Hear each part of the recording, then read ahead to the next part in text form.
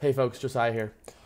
I'm going to quickly go over how to conduct an ANOVA, or an analysis of variance in R. So we're going to start out with the datasets from UITK, the Urban Informatics Toolkit, and also we're going to load up the trusty tidyverse just in case. So the dataset we're going to use is going to be the commute dataset that is loaded in with UITK.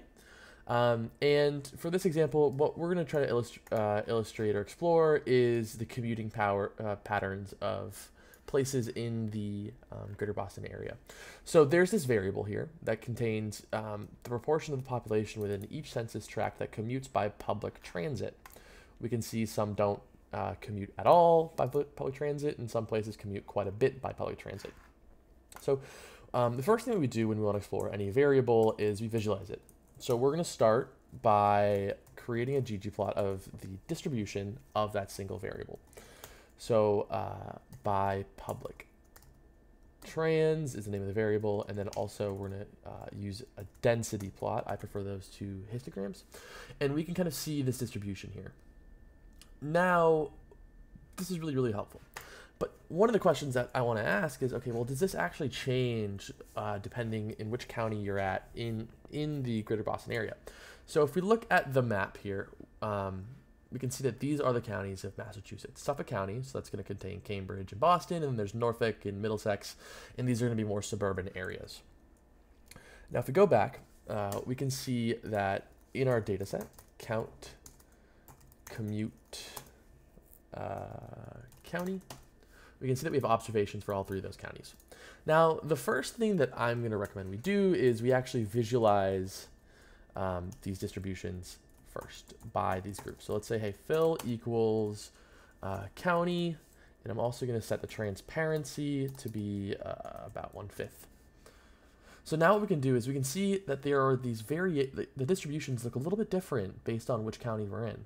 We can see that for Middlesex County, there's a lot of people far to the left of this distribution where they're not doing much commuting by public transportation. And Norfolk seems to be a little bit further to the right, and then Suffolk seems to be much further to the right, with a much more normally distributed kind of distribution here. So now what we're kind of curious is, hey, is there a statistically significant or meaningful difference between these different groups? And what we can see from this from the density plots is that, hey, there most likely is, but we don't know what that is. And if there were only two groups, we could perform a t-test because that compares two different groups. But now we have three groups. So what can we do here? When we have three or more groups, that's a really good time to use an ANOVA. An ANOVA is kind of looking at analysis of variance. So what we can do is we can create this ANOVA using the AOV function in R. And it takes the same formula of y by group data equals data frame, right? So in our case, we want to look at by pub trans, and and then it's also going to be by county, and then data equals commute. So we run this, it gives us the call, but what we actually want to do is save this to an object. So let's call this pub trans AOV, and we can look at the summary of this object to get more thorough output. Now what this tells us is that we see that there's a large F value, so a large variation in variance between these different groups, and that, hey, this p-value is tiny. So that tells us that there is a statistically significant difference in the variance between these different group levels. But the thing about an analysis of variance is that it doesn't tell us which groups those are, right? So in order to do that, we're going to use Tukey's HSD. So Tukey's HSD, or Tukey's honestly significant difference, is a way to take an analysis of variance and then essentially compare each unique combination of these groups to see if there are differences between those different group pairings. You can really think about these as like t-tests t-tests for each group matching. So it'll be like a little t-test for Middlesex to Norfolk, and Middlesex to Suffolk, and Suffolk to Norfolk, right?